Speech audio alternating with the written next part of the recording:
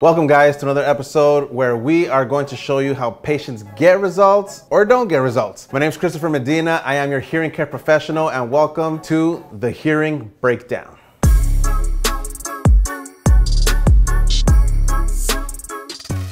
Welcome guys. So on today's episode, we have a new patient coming in for the first time for a new consultation.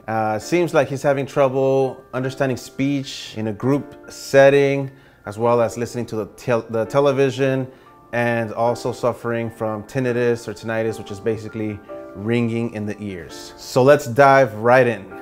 So how's your hearing? Sometimes it's good, sometimes it's not. You know, I have more problem to hear feminine voices. Yeah. And also sometimes the television. And I have a little bit of, that sound, how you call it? Tinnitus? Tinnitus? Yes, So just a quick note on tinnitus. Tinnitus is basically ringing in the ears, and it can come in a variety of sounds. It can be a humming sound, wind sound. This patient says that he hears ocean waves. So it could sound different for different patients, and it could be in different severity levels. Okay, this side looks clear. Yeah, they're both clean. That's good. So come over here. Let's have a seat inside here for me, please.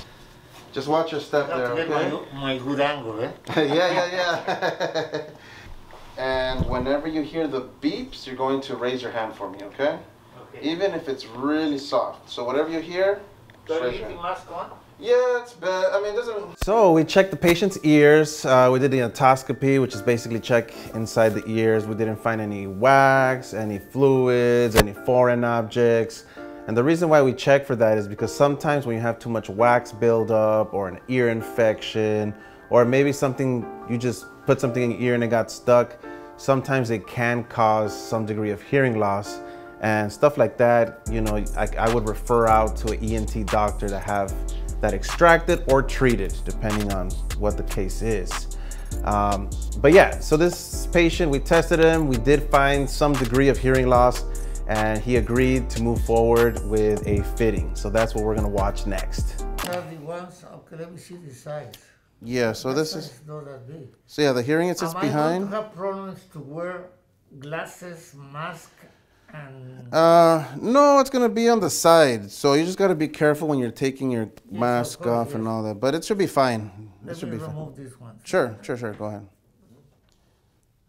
All right, so right off the bat, the patient had some concerns with this style hearing aid, which is the receiver in the canal. He was asking about if it was gonna interfere with his glasses and taking on and off the mask. Can be a little troublesome here and there, but I feel like once you create the habit of carefully putting on and taking off everything should be fine. And hopefully one day we don't have to wear masks anymore. But we put on the hearing aids, we turned them on. We're gonna get into some of the adjustments and see what the patient thinks. Okay, Mr. Cabrera, so right now the hearing aids are on. Does that sound a little too loud? Too loud. Too loud? Okay, give me 1 second. All right, so right now I went down a little bit. How does that sound? Does that sound a little bit better? Yes. Okay, do you think that's comfortable or you need more, less? No, this sounds pretty comfortable, depending what. Okay, so we set the hearing aids to a very comfortable level for the patient. We did go ahead and connected his hearing aids to his phone because he has an iPhone and they're compatible. So now he can stream his phone calls, music. Basically, all the audio from his phone is now being streamed to his hearing aids directly. We went over the hearing aid onboard controls, how he can manually turn up the volume, turn them on and off.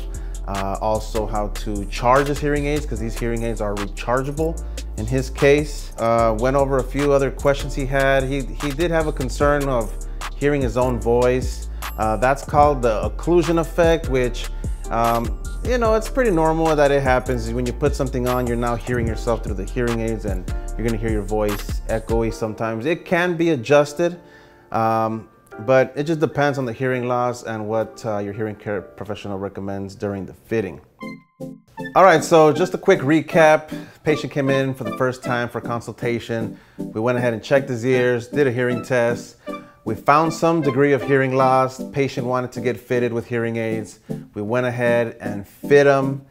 showed him how to use the instruments, connected it to his phone, all those little good details, and send him on his way. And just a reminder, you know, we do these videos so you guys can get an inside look of, you know, what's the process in coming in to get fitted, to get checked, get your hearing test done, and giving hearing aids a try. So if you guys learned something or gained some knowledge, you know, please like, share, and subscribe. And if you guys have any questions or comments, post down below. I'll be happy to get back to you. And again, thank you guys so much for watching.